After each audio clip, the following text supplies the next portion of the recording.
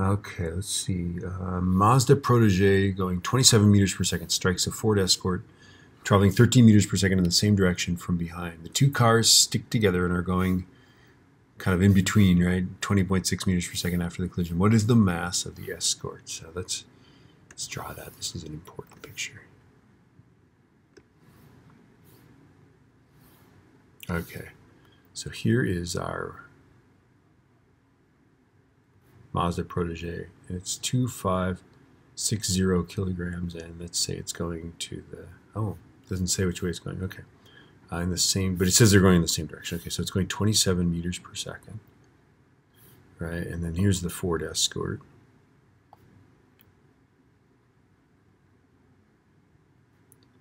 And it's going 13 meters per second. My mom had a Ford Escort. Oh, and this thing, we don't know the mass, so that's going to make it hard. But we can still do this, right? So this guy is going really fast. This guy's going slow. And then they crash. They stick together. Because, you know, that's what cars do, right? They got big magnets on their bumpers. And they stick their bumpers. I don't know. I just took some problem out of a book, okay?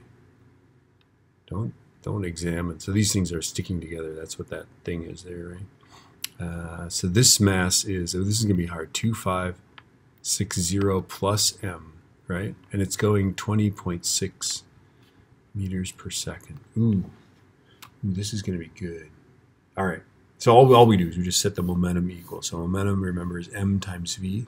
So I'm going to go 2560 times 27 plus m times 13 equals 2560 plus m times 20.6.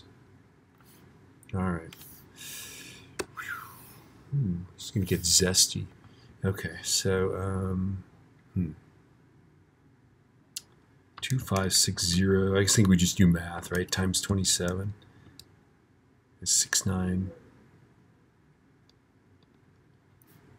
plus 13m is equal to, and then I'm going to distribute the 20.6. So 20.6 times 2560 is 52736 plus 20.6 m. All right, we can do this. We can math this. Okay.